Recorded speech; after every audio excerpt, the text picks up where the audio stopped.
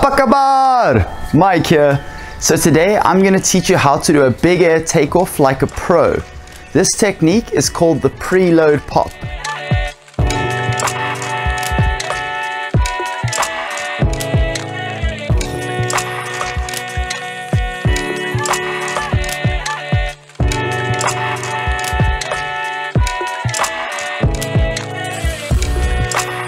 You've probably seen your favorite big air riders doing this and wondered, why the f is everybody hopping around like f***ing rabbits? And the short answer is gravity.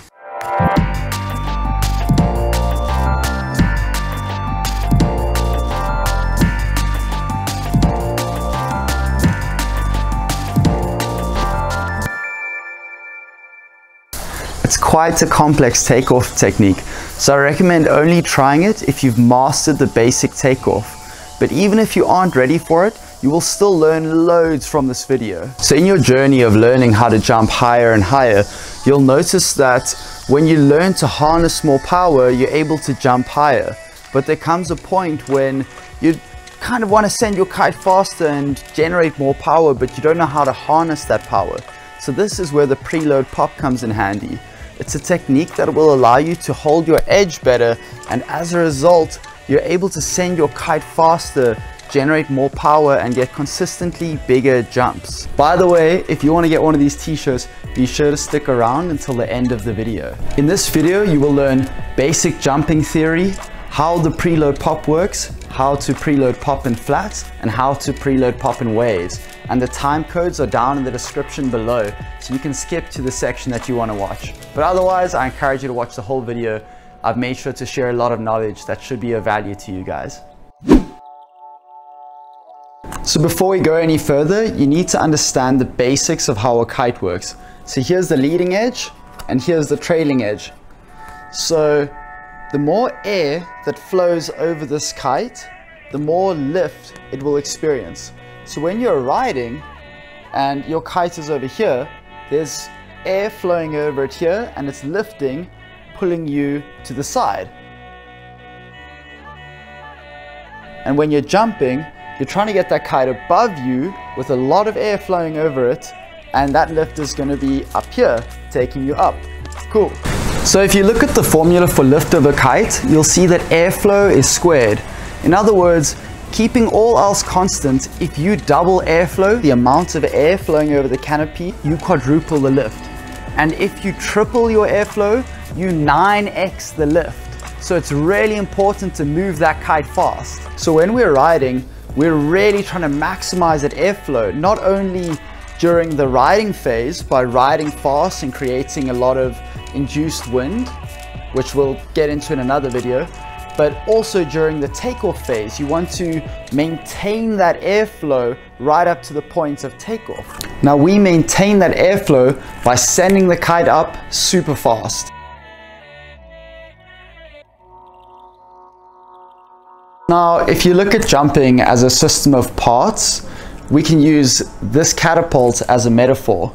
Over here, this wooden part is the kite. And down here is you, the rider, with your board and good edging technique. So you generate a lot of airflow over the kite's going to pull. But now you have good edging technique and you have this resistance on the water. And as you see, when you introduce good kite control and good edging technique, you already stretch out this elastic, which symbolizes the energy in the system. So when you ride and you have a really good approach, you're maximizing the energy in the system. But now during the takeoff phase, your job is to get this kite above you, to send the kite up and maintain the power that you had generated in the system right up to the point of takeoff. And then you're gonna get shot straight up. So now keep in mind, there are so many things that can go wrong with your takeoff. You can be riding and everything's going well on approach, and you can lose your edge, coming closer to the kite, losing power in the system. You can be riding, send your kite up, send it past 12, take too long to take off and lose that power in the system.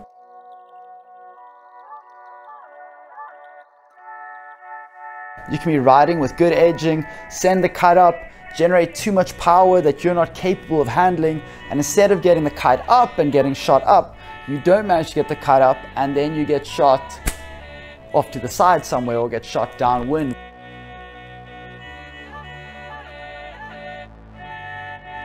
So guys, I don't want this analogy to confuse any of you, and one thing that might be confusing is thinking of these as the lines and thinking that the lines in your kite stretch and this stretch is what's pulling you off the water. It doesn't work that way. You're not getting pulled off the water by some elastic force, you're getting pulled off the water by an aerodynamic wing that has air flying over it and has an ideal angle of attack, and thus is lifting and pulling you through taut lines. So to recap, this is the kite, this is you, the rider, and this is the energy in the system. If we look at a toe up, you'll see that because you are anchored and you have more resistance, you're able to generate more energy in the system and go really high.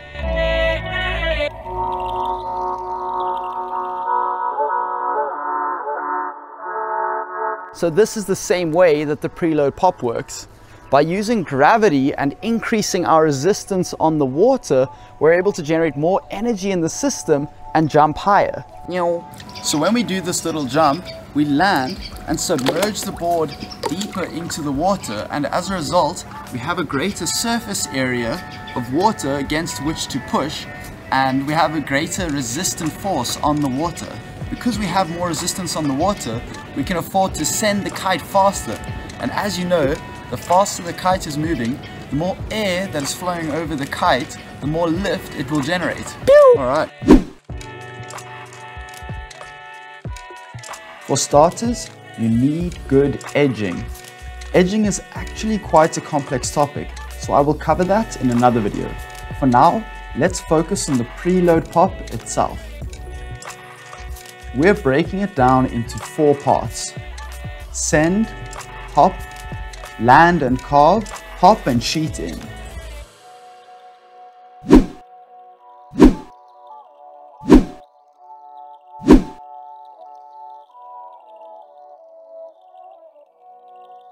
Ride with the kite low at about 30 or 35 degrees. Send the kite. You will want to let the bar out a little bit to accommodate the increase in pull from the kite. Also, notice how my hands are at the center of the bar. Your hands should almost always be in the middle of the bar. This ensures that you have a high steering to feedback ratio and you're making more precise steering.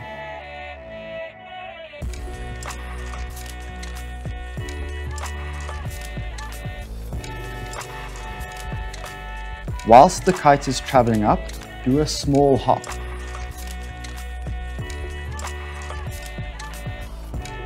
On your approach and when you do your little hop, you need to make sure that you don't go downwind. Try and stay in the same line on which you were approaching.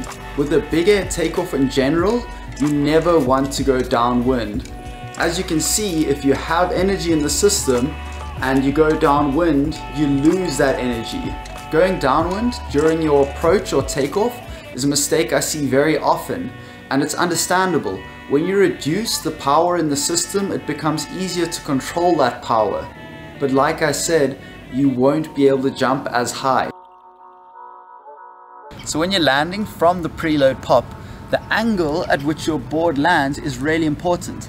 If your board lands too flat, it won't penetrate the water and you won't get the benefit of the Preload Pop. So you really want to make sure that you've got those toes pulled back and that body positioned accordingly so that board comes down like this.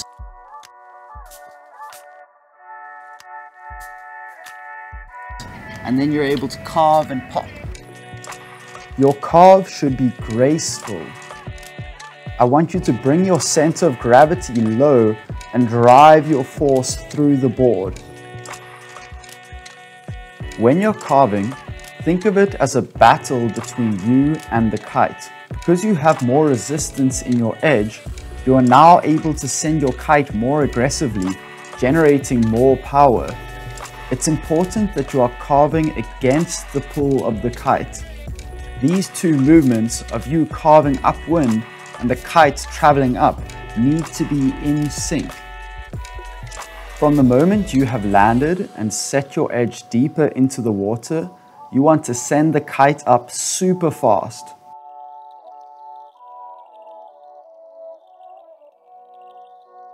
Whilst your kite is still moving towards 12 and it is half a tick away, pop and sheet in at the same time. Pop by pushing your back foot hard into the water and extend your back leg completely to get the maximum power out of your pop. Try and get your pop and sheet in sync so that you sheet in at the same time as you take off.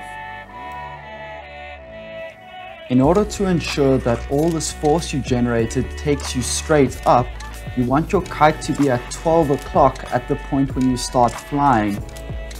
If your kite is over to the side, it's going to pull you over to the side rather than pulling you straight up, and that's going to result in a suboptimal jump. You'll notice with this jump that the kite was behind me at the point when I started flying, and this results in a suboptimal takeoff.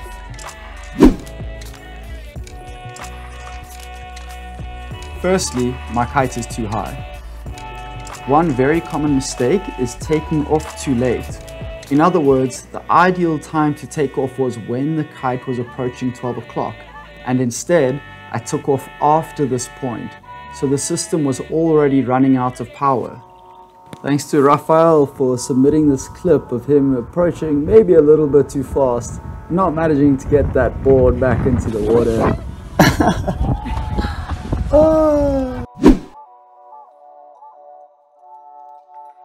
I recommend you learn on flat water first because every approach and takeoff can be the same. When doing it in waves, you want to find the trough of the wave, hop and land into the trough. This will allow you to get that edge nice and deep. So you probably know how to hop, carve, pop and send your kite. So you should just be able to do it, right? But it's not that simple.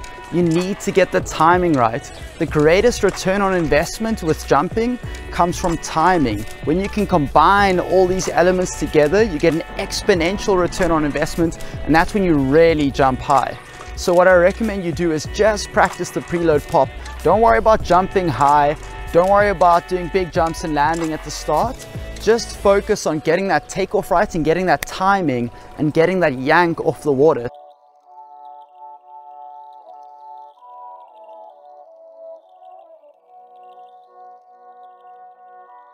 Break it down to small parts and practice just this small part. Don't practice your approach, takeoff, flying and landing. Just practice the approach and your takeoff. Approach, takeoff. And keep practicing until you get the yank.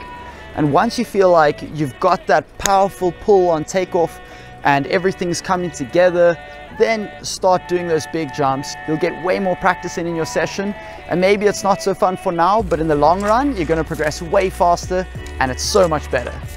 So to recap, send the kite, do your little hop, land, submerging the board deeper into the water, carve and simultaneously send that kite up super fast. If you want to get the PDF guide on how to preload pop so you can take it to the beach, just head over to my website and you'll find it over there. And by the way, some of you guys might be wondering how you can get one of these t-shirts.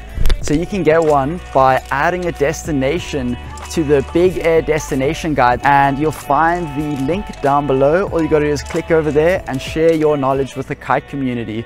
So what this destination guide is gonna enable you guys to do is, like, you'll be able to say, hey, I wanna go kiting somewhere this year in Jan, Feb and March.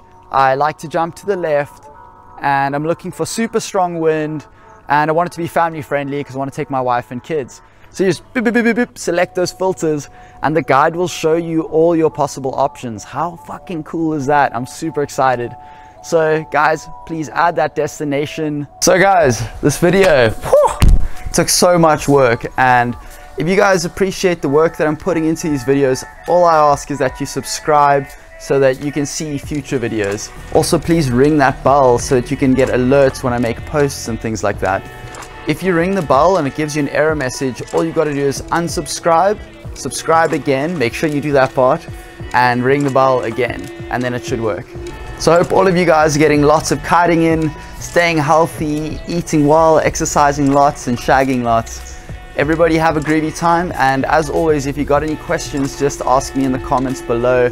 I will be sure to respond to you. Oh yeah, and before I forget, writer of the episode goes to Jamie Overbeek. He's a Dutch dude and he is fucking killing it.